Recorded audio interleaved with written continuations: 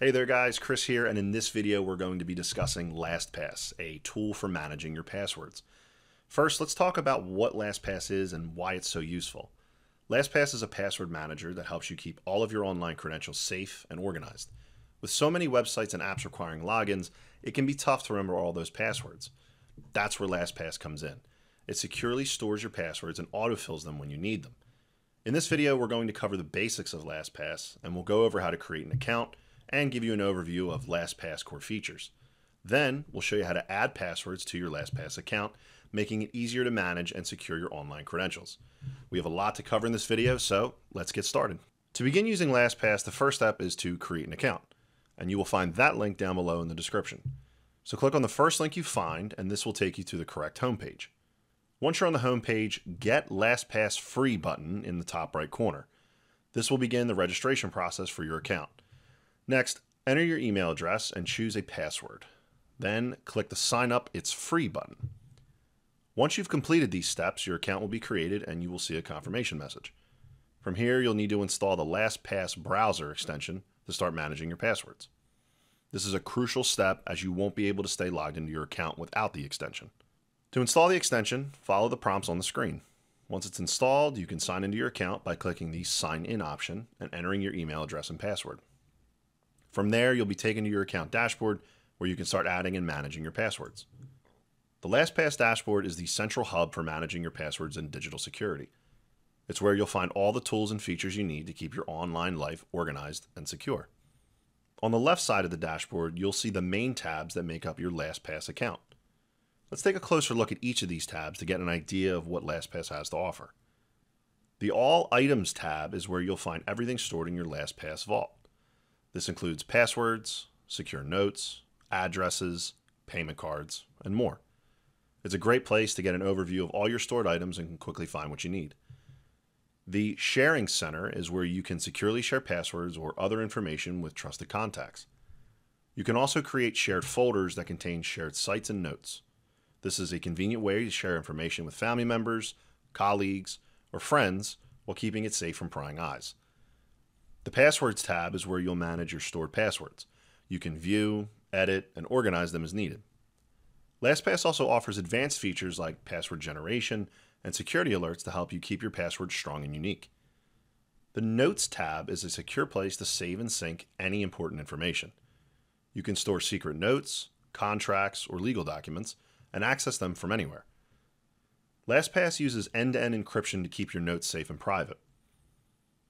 The Addresses tab contains your contact information, including your address, phone number, email, and more.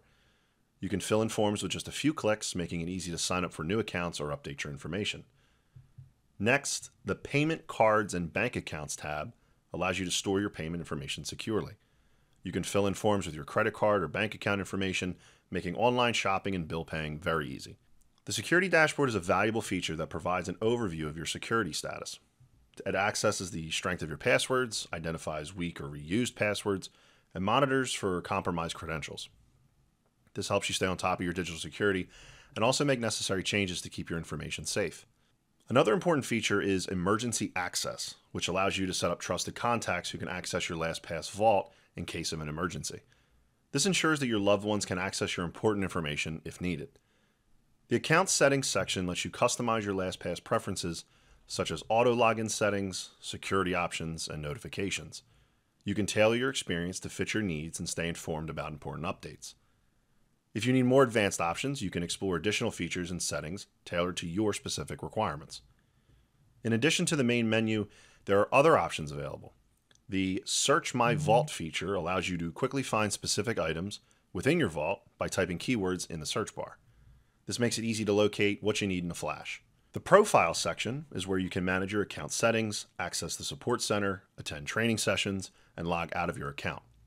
This is a convenient hub for managing your LastPass experience. Now that you have a good understanding of the main features and functionalities of LastPass, let's move on to adding passwords to your account. This is a straightforward process that will help you get started with securing your online credentials. Now, let's see how to add a password to a LastPass account. Adding passwords to your LastPass account is a crucial step in managing your online security. By storing your passwords in LastPass, you can keep them safe and secure while also making it easier to access them when you need to. So why do we add passwords to LastPass? The answer is simple: to keep our online lives organized and secure. To add a password to your LastPass account, start by clicking on the Passwords tab in the left menu. This will take you to a page where you can view all of your stored passwords. If you haven't added any passwords yet, you'll see a welcome message to your vault. To get started, click on the Add Your First Password option. A pop-up window will appear, giving you the option to choose what you want to add. You can add a password, secure note, address, payment card, bank account, or more. Since we're focusing on adding a password, choose the Password option to proceed. Next, you'll see the Add Password form, which you will need to fill out with the required information. Start by entering the URL of the website for which you're creating a password. Once you enter the URL, the name field will automatically fill with the name of the site. For example, if you enter the Facebook URL, the name will be Facebook. After that, choose a folder, enter your username, and provide the site password. You can also add specific notes in the notes section if you need to. This will help you keep track of any important information related to the password. If you need more advanced settings, you can click on the Advanced Settings option to expand additional options. These include features like requiring a master password to reprompt, auto login, and disabling auto login. You can select the options that you need to require before filling in your username or password. Additionally, you can add this password to your favorites by clicking on the star icon at the bottom left side of the form. This will also make it easier to access and identify your most frequently used passwords. Once you've filled out the form, click on the Save button to save the password. This will securely store your password in your LastPass vault, where it will be protected by robust encryption and security measures. Now your password is safely stored in your LastPass vault and you can access it wherever you need to. With LastPass, you can rest assured that your passwords are secure and organized, and you'll never have to worry about remembering multiple passwords ever again. Alright, and that is it for this tutorial on how to use LastPass. I hope you found this video useful and learned something new, and if you found this content helpful, please give it a thumbs up to show your appreciation. If you have any questions or need further assistance, please do not hesitate to comment below. As always, I will do my best to respond to all comments and provide helpful answers. Thank you for watching, and take care.